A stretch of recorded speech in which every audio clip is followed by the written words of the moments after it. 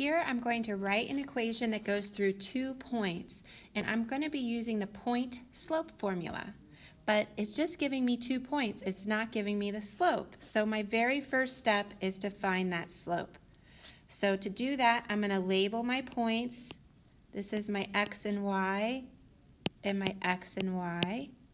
And I'm going to call this point 1, so I'm going to call that x1 and y1. And this point 2, so I'll call that x2 and y2.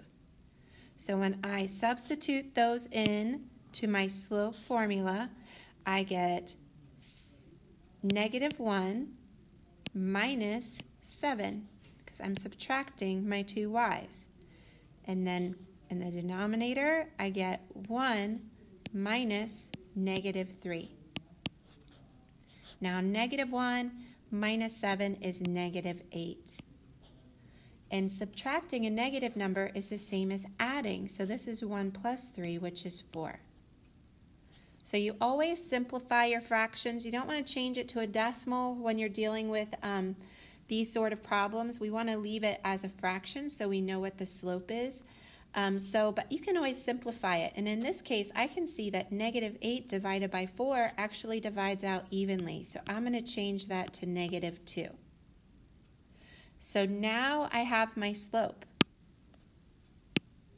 So now that I have my slope is -2, I'm just going to pick that very first point. Remember, this was my x1 and y1, and this is my slope. Now I have what I need to substitute into the point slope formula. So the black letters and parentheses and minus signs and equal signs all stay the same. I'm just going to substitute in y1, m, and x1. So I have y minus y1, which is 7, equals the slope, which is -2, parentheses, x minus, and then x1 is -3.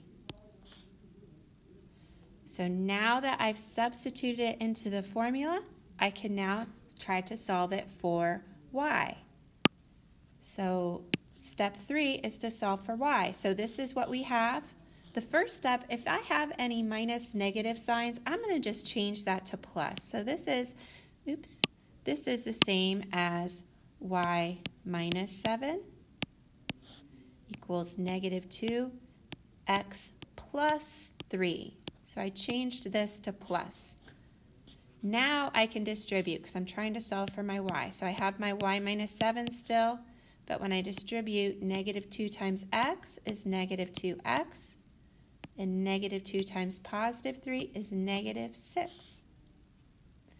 Now the very last step, if I want to solve for y, I want that -7 to be gone. So I'm going to do the opposite of -7, which is to add 7.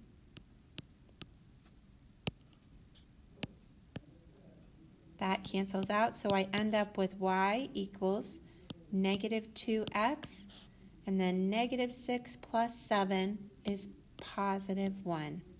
So this now is my equation of the line that goes through those 2 points.